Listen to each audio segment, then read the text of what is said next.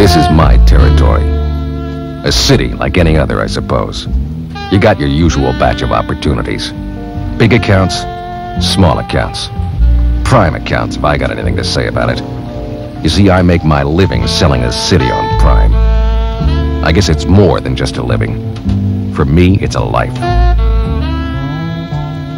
Most mornings about this time, you'll find me here at Bud's Diner, having one of Bud's beat-the-house specials and getting ready for my first call of the day. This particular day, my stomach felt like a bowl of Bud's chili. My nerves were as edgy as a cat at a dog show. Word was out. It was time to hit the biggest prospect of the territory. I stood there in front of the building, knowing that this might be one of the best shots I'd ever get. I could see my Pro Club plaque on the wall already. We got the lead through inquiry processing. They'd gotten it from one of our trade shows. Inquiry processing qualified it and got the word that this account needed networking and communications.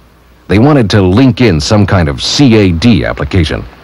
And they were ready for distributed processing at 327 branch offices around the world. Sounded to me like they needed Prime. After checking out the entire story, I targeted my ultimate pitch at Mr. Big, the #1 decision maker, somewhere up there on the 95th floor. I reached the 95th floor and waited a few minutes for my stomach to arrive. I also waited for the doors to open. Nothing happened. I was trapped, and then I noticed the intercom. It said, "Press here," so I pressed it. Can I help you? I sell computers. I'm sorry. There are 6 salespeople here already, and they're all selling computers. I knew right away this wasn't going to be easy.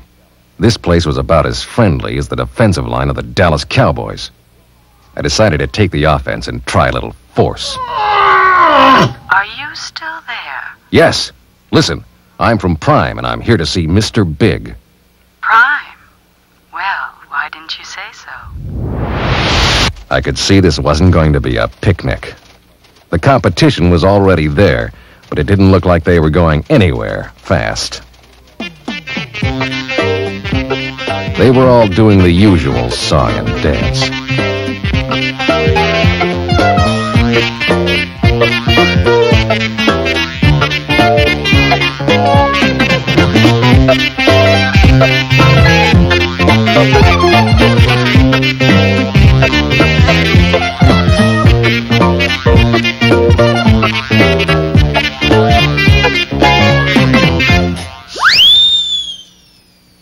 The receptionist was reading a business magazine. I saw her eyes rest for a moment on one of our ads. Nice ad, huh? It's a very nice ad. Think I could talk to Mr. Big for a minute? Sorry. I like your ad, but nobody talks to Mr. Big. I could let you see Mr. Small. He already knows something about Prime. He just received your brochures. Corporate communications followed through and gave this guy the full treatment. Okay, I'll see him first. Mr. Small, the representative from Prime is here. Great! Before you could say integrated selling tools, I was in the door. Small knew who we were. He'd seen our ads, read our application stories, seen us at trade shows. He'd gotten all the brochures in the mail. He didn't want to talk hardware and configurations. He wanted to talk about solutions. I knew he was my kind of guy. I pulled an ace. I needed to impress him. I showed him one of the corporate videotapes. I know the advantages of Big as well as anyone. I spent 27 years at IBM. But let's talk about the advantages of small. You don't have to build I like bigger. the way you guys talk. You can build smarter. The show really got him excited. He called in one of his technical buddies. This guy was a human software package. He started to scribble all over the brochure, so I handed him some product bulletins. He scribbled on them, too. And then he asked me so many questions, I knew I needed more detailed information. I told him I'd be back later.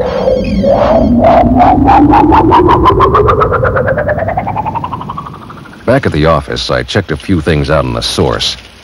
It was also a chance to check pricing, contract arrangements, and a few technical details that would answer Mr. Software's questions. Armed with a stack of technical documents, I headed back.